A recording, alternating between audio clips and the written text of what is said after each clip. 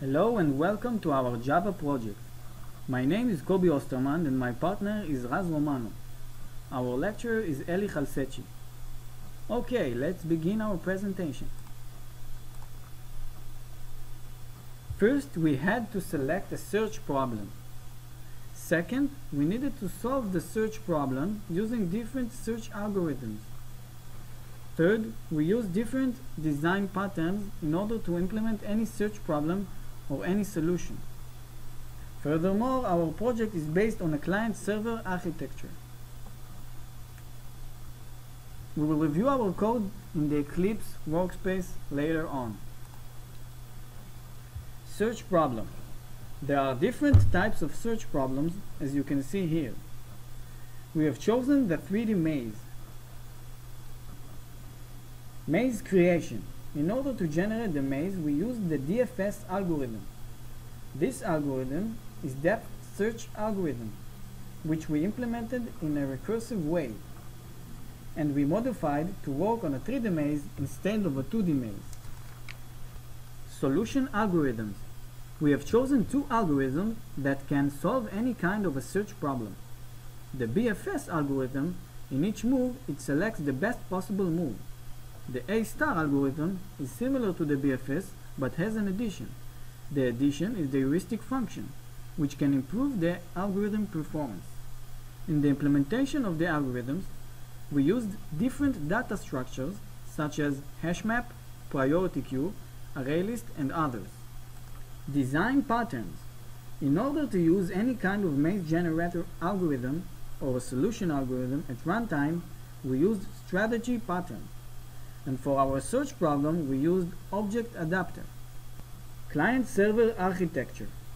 In order not to allow the client to gain direct access to the raw data and to be able to modify different parts in the code without a lot of changes, we have separated the code to different layers.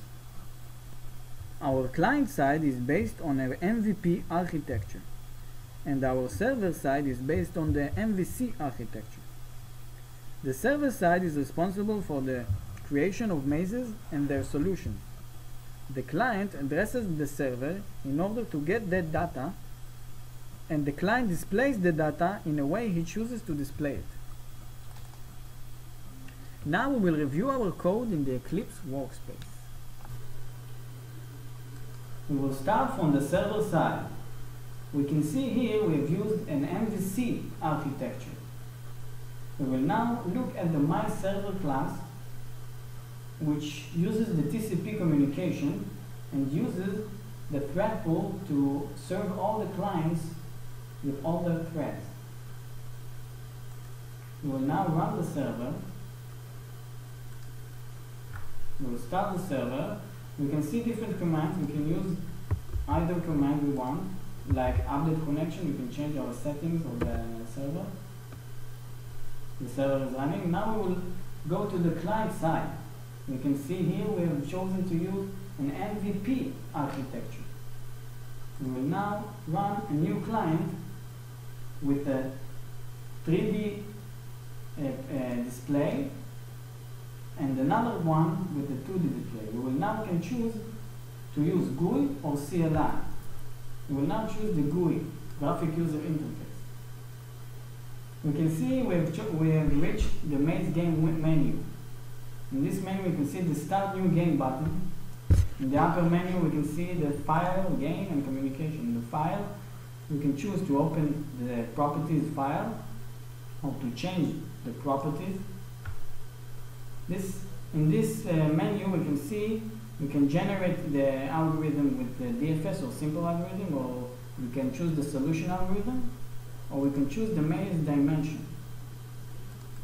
If we change it and save it, we can see it still have been changed. We have saved it. We can start a new game, or we can load the game if we want. In the communication, we can change our connection settings to connect to a different server or different IP and port. We will now press the Start New Game button and we will receive a new maze from the server. The client will display the maze. Now we can choose to move to add a direction using the keyboard. We will now ask for a solution from the server, and the client will move to the target. Yes, we won. Now we will see a different client connecting to the server. It will have a different display. We can choose to change properties like the previous client. Now we'll press the start new game.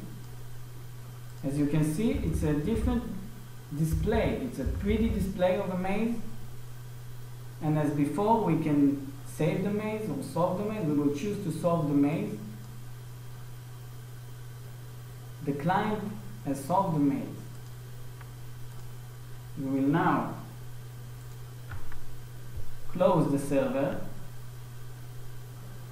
in a safe way.